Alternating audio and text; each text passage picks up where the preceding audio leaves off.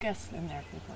Okay, so over there, I just came from the bunkhouse, and this is a huge property, I'm learning. So this is an auxiliary area where people can camp, and it's all empty now. That I'm not sure if it's just the end of the property line or what, but it's not being kept or tended in any sort of way. This is freshly cut grass, and over there are some outhouses, and I just asked, what are those for? And it turns out that they were placed here for the guests who are going to be coming and staying at this beautiful, serene farm property.